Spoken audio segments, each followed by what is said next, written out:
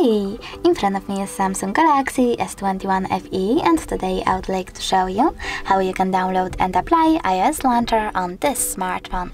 Firstly, go into Play Store, tap on the search bar and type in iOS Launcher.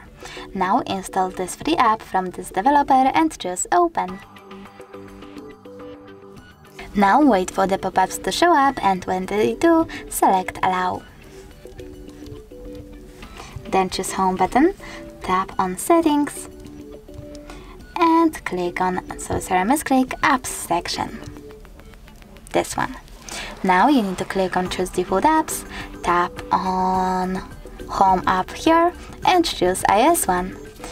Then click on Got it here, and as you can see, Apple layout was applied successfully on my Samsung. You can always switch between your layouts by going into Default Home app settings, choosing one UI Home if you wish to go back into Android one, and select iOS if you wish the Apple one.